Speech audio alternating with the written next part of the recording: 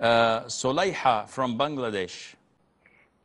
My husband is revered and practicing Islam for 2 years.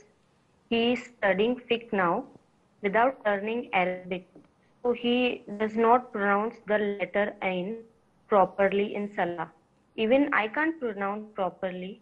So are our prayers valid until we learn? And my husband requests you to recite Fatiha. He likes your recitation.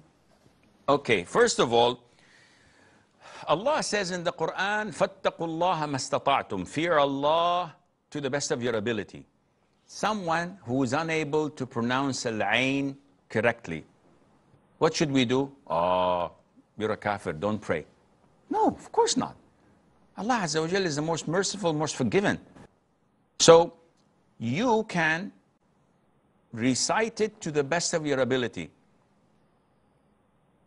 مالك يوم الدين اهدنا الصراط المستقيم صراط الذين أنعمت عليهم أنعمت. I'm unable to pronounce the Ayn. This is my ability. You have no problem. Your prayer is valid.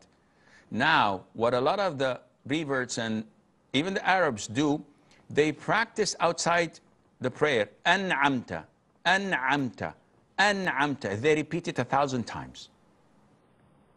غير المغضوب غير المغضوب. And they keep on doing this, and after a few days it becomes usual and perfect بإذن الله عز وجل.